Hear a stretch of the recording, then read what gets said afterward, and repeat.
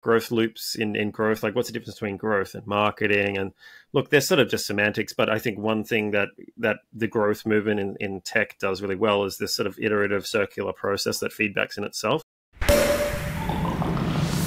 which is inherently thinking about growth as a system of moving parts and how to optimize that and get everything working and flowing together.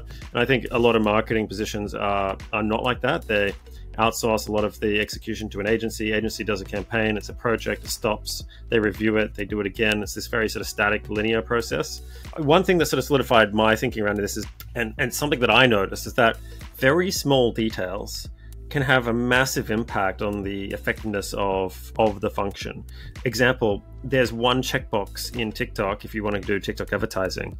If you select it, the amount of junk inventory or ads get shown to bots or non-humans goes to 99%. You have basically 1% yield with one click of one little setting that I can assure you no person would know that exists unless they've executed a campaign and shipped it before.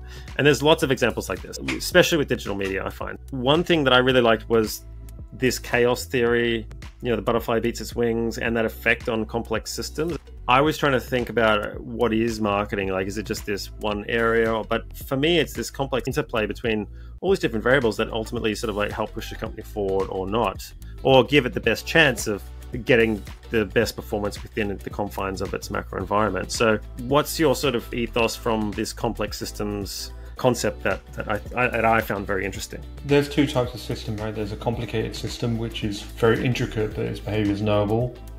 And then there's a complex system where the behavior is kind of emergent and the whole doesn't behave as the sum of the parts, right? Which is pretty much most of the systems that dominate our lives: social systems, economies, environments, organizations, economies, all of that. They're complex adaptive systems.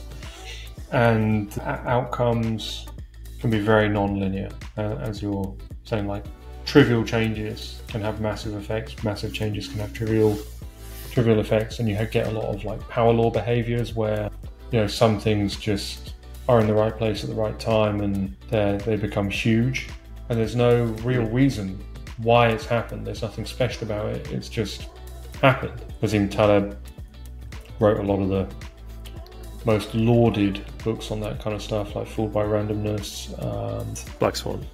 Yeah, Black Swan. They kind of really brought that to mainstream consciousness. There's another one called Ubiquity by a guy called Mark Buchanan, I think, which goes into power laws in really great detail and makes the point that like an earthquake doesn't know how big it's going to be until it happens. And the same is true with many other things. You see the same distribution with like movie ticket sales. You see all of these crazy non-linear behaviors going on.